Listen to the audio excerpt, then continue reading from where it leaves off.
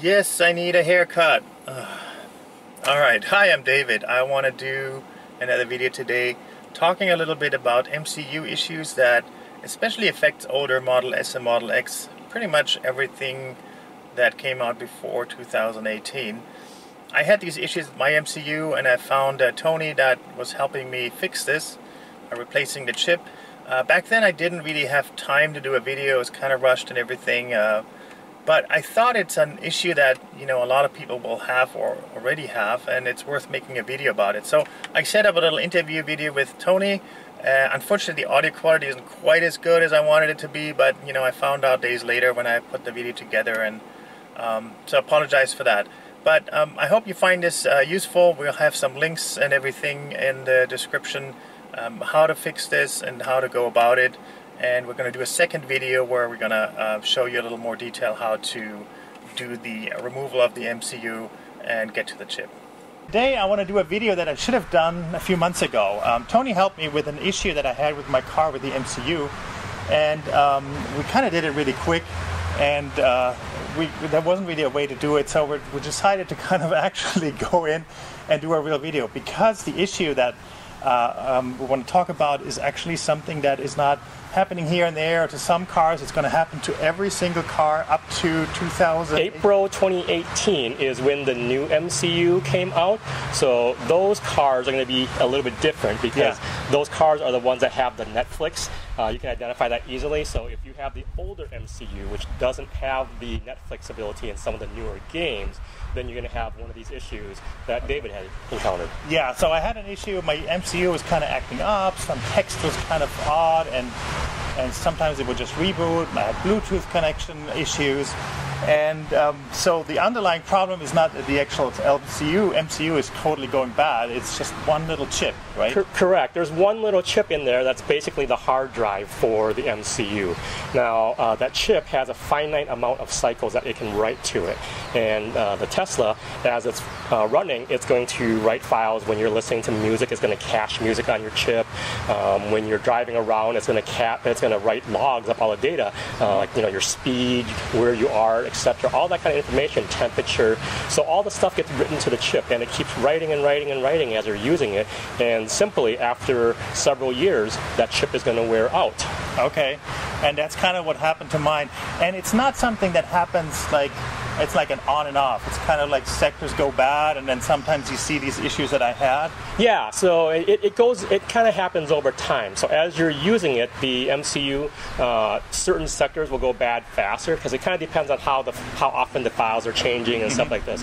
One of the really often times that MCU will start going bad is during updates, because at that time when update comes down, it writes in a large file. And if any part of that large file gets written into these bad sectors, then it's going to have troubles trying to install. Okay. Sometimes people are going to notice that their car gets an update and they can't install, and they may have to try to download it several times. Okay, yeah. And I think we actually had a car just recently that did an upgrade, and then it kind of went black. Correct, yeah. I often, unfortunately, get a lot of calls where people just got an update and then their MCU died because the chip was worn out. A lot of times, people thought that, maybe it was the update that killed the MCU. Well, yes and no. It happened at the time of the update, but it's not the actual software on the update that causes it to die. It's just that it happened to write into areas where the chip was failing, and after it wrote the data, it could no longer read it. Okay. So basically, it's a hardware failure on that. And you said 2018 they changed that, so they fixed that. But anything before that is going to have that issue. It's not a matter, as you say, it's not a matter of if, it's a matter of time when it's going to happen. Correct. It's a matter of when. So a couple other things. Tesla also late last year, they, in one of the updates, made some changes to the logging so that it only logs when you drive. Okay. In the past, it used to log 24/7. So right with that, that's going to help a lot of the MCUs. Okay. However, as a side effect, there was a lot of damage that was done early. So if your car is older and you had a lot of the older you had your car running the older software until prior of late last year, that damage, once it's done, it's done. Yeah. So what happens now is it's going to be later when your MCU is going to die, and it may happen when you're out of warranty. Oh yeah, yeah. I was out of warranty on mine. I actually was out of warranty very quickly because I drive so much. But thankfully, I was able to restore it, and I can say that it made a night and day difference. Like all the issues were gone, and it's running really fine. The other thing that is important, I think you're using, number one, a larger chip, and you're using a higher quality chip. Correct. What difference is there? Correct. So the chip that we use is 4 times larger. It's a 32 gig chip instead of the original 8 gig. We also put the chip into an endurance mode, which makes it last a lot longer.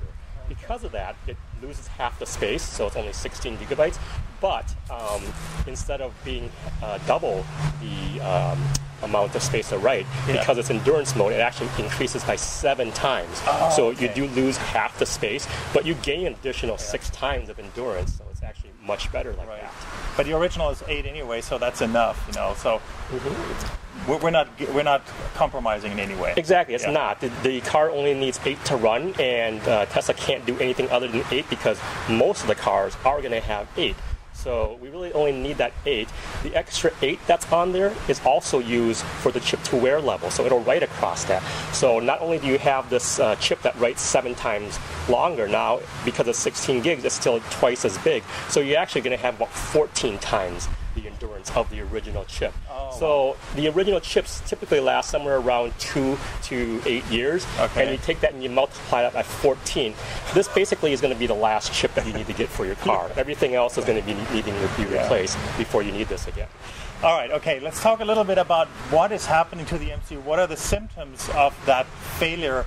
And I think it's important to catch it early on, because if it's too late, you might not be able to recover everything. So maybe let's go through the list of what are the common issues. Sure. A lot of the common issues are the Bluetooth may not work, your calls may get dropped a lot even though you have signal, or you may be driving and all of a sudden you don't have signal, 3G or LTE, where you generally do, because you're familiar with the area and you know you should have that signal there.